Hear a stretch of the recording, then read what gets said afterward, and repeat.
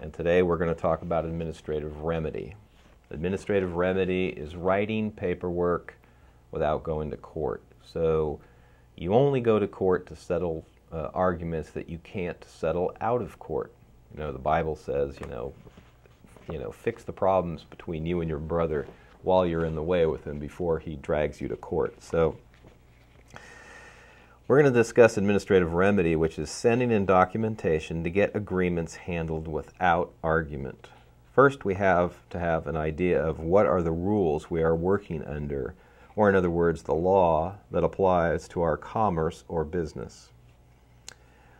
Where did commerce come from? People have been doing commerce or business since time began. The 10 Commandments are basically rules of law that apply to the tribe or community for efficient transaction in business and to have the tribe or community continue to be in existence. So we all know, are we going to live as a community and not have rules like thou shalt not kill, or thou shalt not steal? If you go to your California Assemblyperson's office and get a copy of the California Constitution of 1879, and I'm going to show you my copy right here, in it starts off with a complete transcription of the Magna Carta of 1215 AD and moves on to the Mayflower Compact of 1620, the Declaration of Rights of 1774, the Declaration of Independence of 1776, the Articles of Confederation of 1778, and the United States Constitution of 1787, the Treaty of Guadalupe Hidalgo, which was our agreement with Spain, and finally the Constitution of the State of California of 1879. The first California Constitution was signed in 1849, so we see that the law is handed down from 1215 Magna Carta, where common law originated. Under common law, everyone has a right to seek punishment against someone who has injured them, and no legislative laws apply because this is only one law. Quote, do unto others that which you would not like done unto you. It's simple, the golden rule. The rules of doing business are that you have to have all the elements of a lawful contract to be valid. What are the elements of a lawful contract? 1. There has to be a meeting of the minds or full disclosure, because it is assumed that no one would want to be deceived in a deceitful way in a contract that didn't purport to give him the results he was bargaining for. An example would be if Pete was watching Jim wash his brand new Toyota, and Jim tells Pete he needs money and that he will sell him his Toyota for $5,000. They go in the house and Pete gives Jim $5,000 and Jim hands Pete the keys and the title to his 1982 Toyota Outback instead. The agreement is technically correct, but is a deception as Pete intended to buy the new Toyota and not the old one. Deception makes it an unconscionable contract. The next element necessary for a lawful contract is valuable consideration has to be exchanged. An example of this is Pete hands Jim $5,000, which is valuable assets, in exchange for the new Toyota, which is valuable assets. A promise to pay is a valuable asset. If you don't believe me, consider every time you give someone a check from your bank that is a promise to pay and not payment, because the check isn't money, is it? It's a promise to pay. And they accept that as payment. And no businessman ever returns the check as not being acceptable consideration. The third element of a lawful contract is that there has to be 2 wet ink signatures on the contract. This is the evidence of offer and acceptance and makes the parties liable to be sued. If you don't sign the contract, can you be sued? The case becomes very weak for the party suing.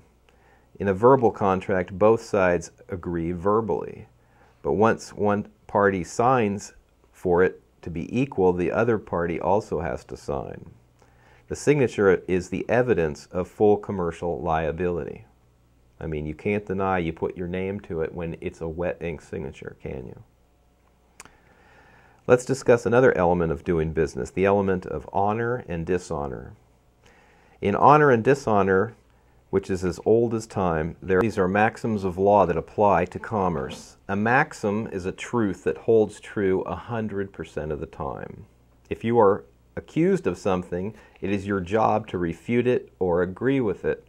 If you fail to speak, you agree with the accusation. I mean, if you're in court and the man next to you is accusing you, says you murdered my brother, and you don't respond to that, it's assumed that it's your duty to respond and protect yourself and defend yourself, and if you don't respond, you're guilty. In honor and dishonor, the party sends you something that is accusatory, such as a lawsuit claiming you have injured him or breached a contract, and you become in dishonor if you don't respond.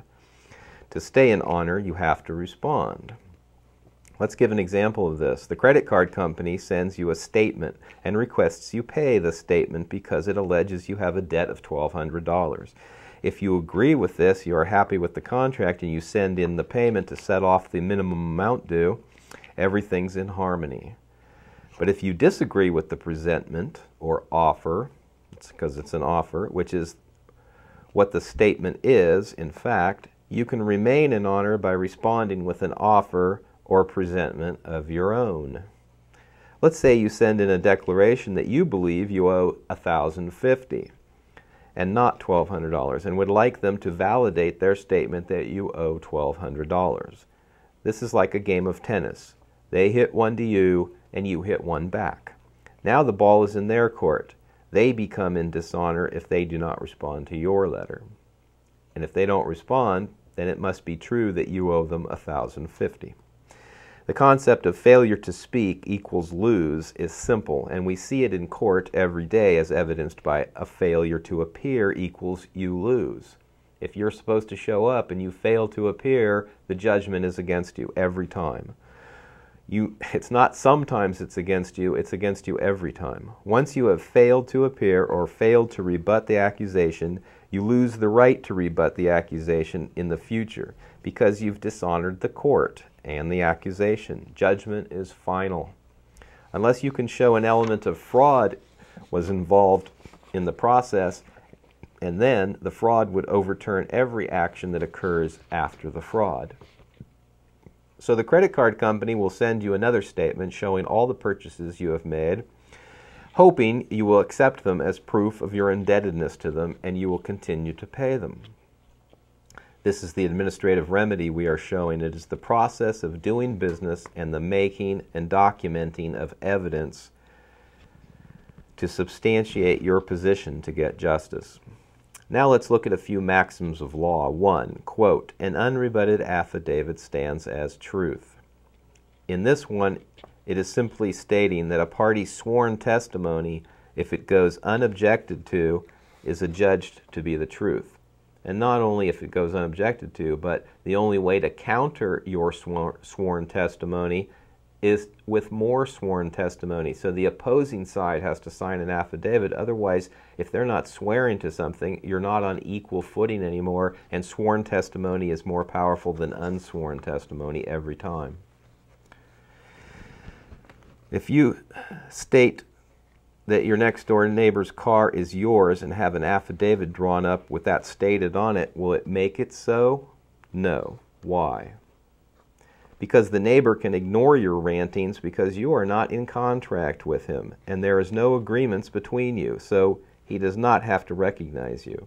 The credit card company, the IRS, the court system, the mortgage company, etc., all have agreements or contracts with you, and as such are bound by law to have to respond to your rantings. But a private individual with no agreements with you does not. We have to go back to our childhood and remember the rules of engagement. When one kid says, quote, you're a dummy head, that is the offer, and the correct response is, quote, I know you are, but what am I? There is the acceptance and return offer. Like tennis, the ball is back in their court, and failure to respond makes it true. And we see that go on and on and on until someone gets tired of responding, right? Another maxim of law is that, quote, he who leaves the field of battle first loses.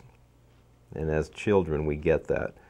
And we get that when we were kids. Another maxim of law is that, quote, truth is sovereign in commerce. And what does sovereign mean? Sovereign means king or highest power. So truth is the highest power and is superior to lies and deceit.